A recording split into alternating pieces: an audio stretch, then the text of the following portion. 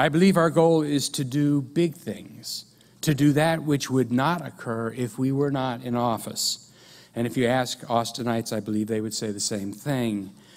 What good does it do to create all these jobs if you can't get to the one you have because you're stuck in traffic? How does Austin's prosperity benefit us all if the real estate prices are attractive to out-of-town investors, but increasingly unaffordable to the people who already live here?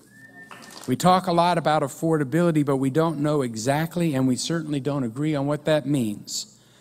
That's why tonight I'm announcing that this year we're going to have an affordability audit of government. This will be a first ever audit of its kind in Austin. We desperately need it. We're going to do it. It should tell us what it is that your government is doing to make this city more affordable, what we are doing to make it less affordable, what's working and what is not working. Our problems are out of proportion to the old ways of doing things. And learning to scale our solutions is as much a challenge as the intertwined crisis of affordability and mobility. But this is where the good news comes in. Because inherent in our challenges is the promise of transformative change. I believe that the best way to address the new challenges and affordability, we must be comfortable with trying new things and adjusting when we receive new information. This is how we learn, this is how we get better, this is how we do big things.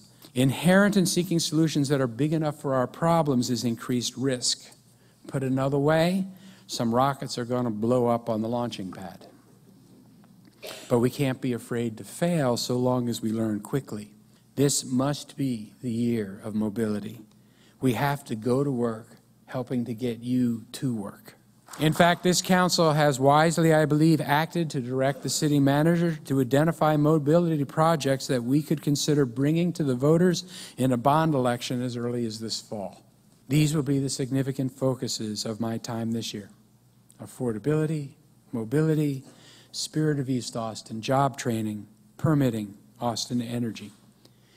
We will begin to truly change the course of the river in a way that ultimately makes Austin a better city for all of us.